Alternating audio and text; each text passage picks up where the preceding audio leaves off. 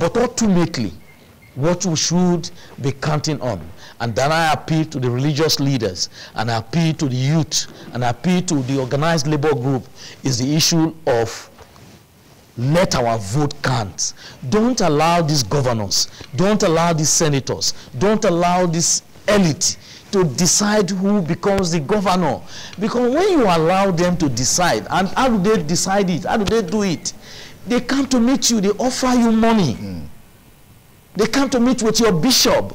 They come to meet with your, when you see your bishop with a strange jeep vehicle, it's provided by government. And once you see your bishop, instead of talking right, is talking left. Just take your own sense. As compromised. So don't listen to that bishop. Don't listen to that apostle. Don't listen to that imam. Listen to your conscience. And your conscience should decide who you should vote for. And this is the issues we want to put on the table.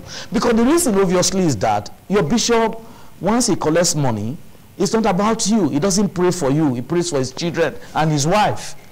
And so we begin to raise awareness. Instead of the bishop praying for you and your family, he's praying for his wife and his children.